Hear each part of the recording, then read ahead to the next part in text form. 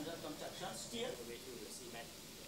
Yes, because there are no plans. I felt very strongly that the future of Cambodia depends more than anything else on the holding of a free and fair election later this year.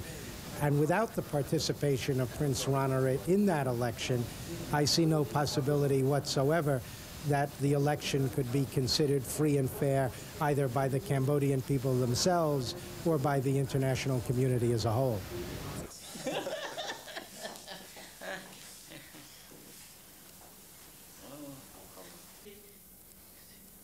To be frank with you, they would select